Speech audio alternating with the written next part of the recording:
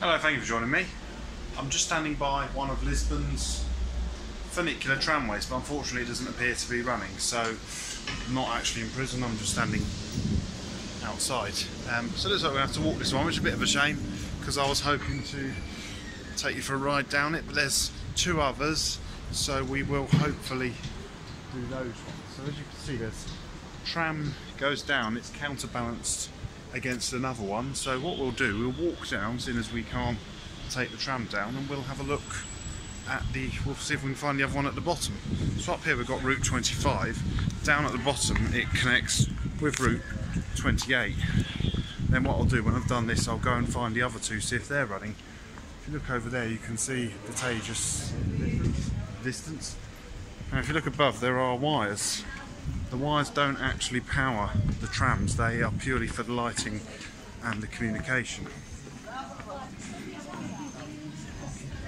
So at the moment we have what appears to be 6 rails, it's actually 2 sets of 3 rails, because this hole here, that is where the cable is, this is where the wheels sit, another set of wheels sit there, another set of wheels there, cable, more wheels. So it'll become a bit more obvious when we get to the passing loop just down here.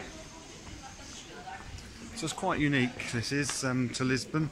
There are obviously other funicular railways that work in this way, but I don't know of any others apart from in Lisbon that are actually funicular trams, so as in cars, and obviously pedestrians, as I'm doing now, can walk along the same tracks. All the other funicular railways I've come across, some are a lot steeper than this, but you can't walk on the actual track where the funicular carriages run.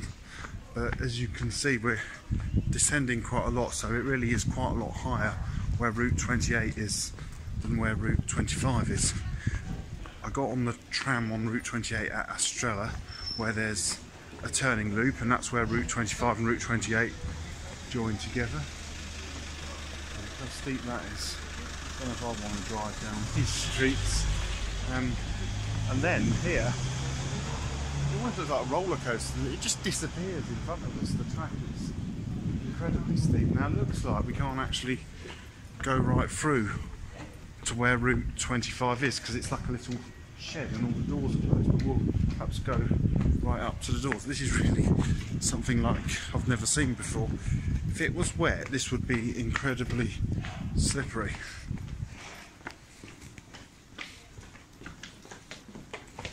What I'm going to do when I get back up to the top, I'm either going to get a tram or walk, and we'll go and find one of the other funiculars. Hopefully that one will be running.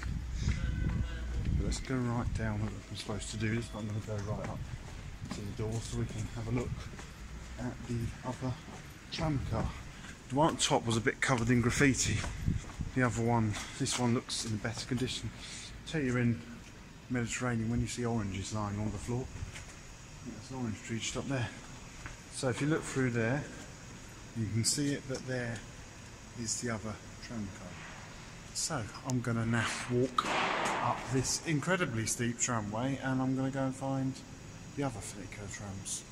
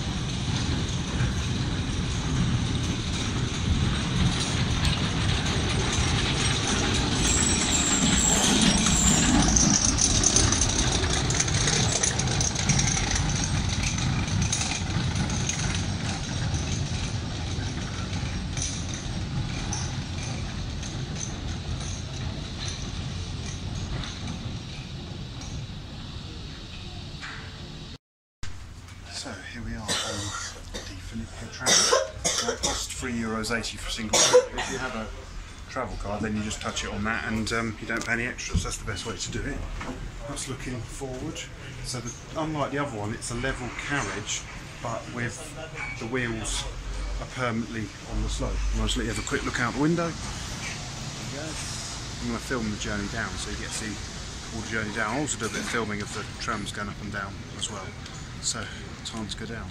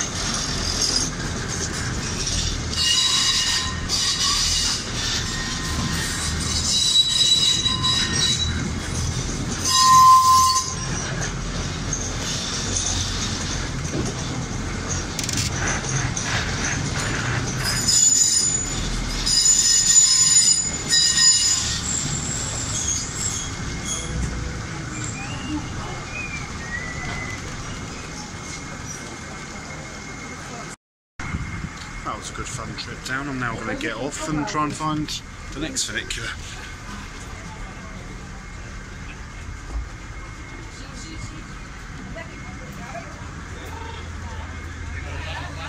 As you can see out here, there's a much bigger cube waiting to go up the hill than there is to go down the hill, so I'm glad I came down. There we go, there's a view of the funicular.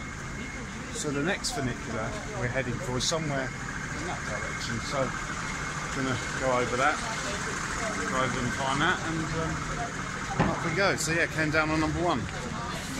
Coming down to one of Lisbon's many squares. They do say that Lisbon, like Rome, is built on 7 hills. And I can certainly believe that with all these funiculars and these trams they've got going up and down. So yeah, here we are. One of the main squares. I'm going to go and find the other funicular now. Leave you with a last look of the one we've just come down on. There we go.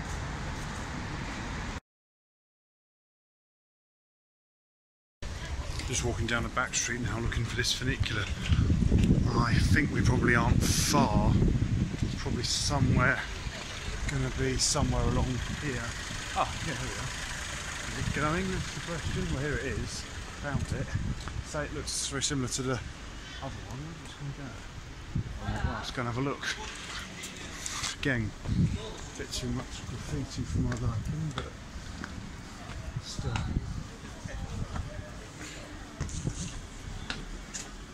Looks like it is working. So yeah, I'm going to have to go and get on it. Again, it looks like it's interlaced track, and then they separate just up there. So yes, we've descended. It's time to ascend now. So we've arrived at the top of the funicular. This one is more like a station. It's got like little platforms. You go up these steps, which will take you out onto the street. The others have been more like tram stops, but this one's more like an actual station. If we go down into the other platform, get a better view of the tram we've just come up. Now it must be that it's slightly steeper here. It is down the bottom. I don't know if you can see it, but the floor in the tram is facing slightly downwards.